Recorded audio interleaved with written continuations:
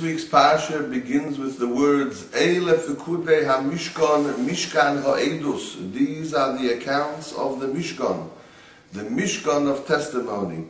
Rashi points out that the two words Mishkan and HaMishkan refer to the two Botei Mikdash, the two temples, Shenismashkein, which were taken as a mashkoin. The word Mishkan means, of course, the sanctuary, but it's similar to the word mashkoin, which means a collateral or a security for a debt.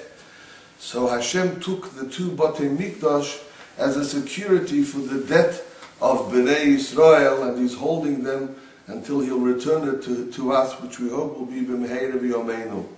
The Toildos Adam asks a question. We have Psukim in the Chumash, in Pashas Mishpatim, and so too also in Pashas Kiseitze, where there it says that when you take a security from a person who owes you a debt, you must make sure that it is not something that he needs for his livelihood, or that he needs to cover himself with at night, a blanket, etc.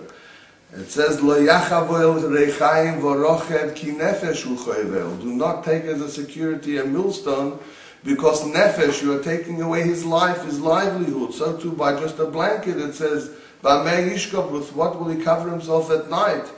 And then Hashem is taking the Mishkan, the Beis HaMikdash, from the Bnei Yisrael. This is our very life.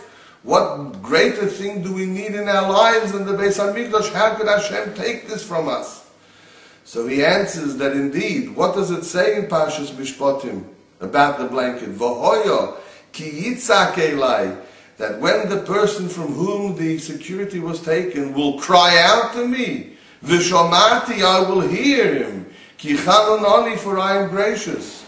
If Bnei Yisrael were to cry out to the Eibishter and say, how dare you take the Beis HaMikdash from us as a mashkoin? This is our life. This is our livelihood. How can we continue living? Then surely Hashem, Shomaiti, Hashem will answer, and He'll hear us, and He'll answer, Ki chanonani, for Hashem is gracious. This Shabbos is also Parshas Shkolim, when we are reading about the Machzis HaShekel that all Yidden gave as a contribution to the Korbanos in the Beis HaMikdash, which was a communal effort.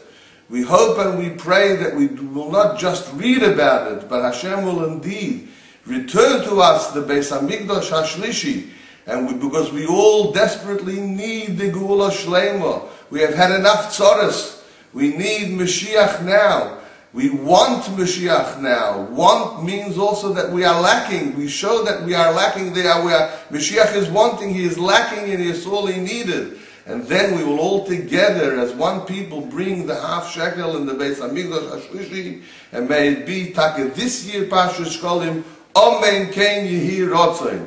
A guten Shabbos and a freilichen Shabbos.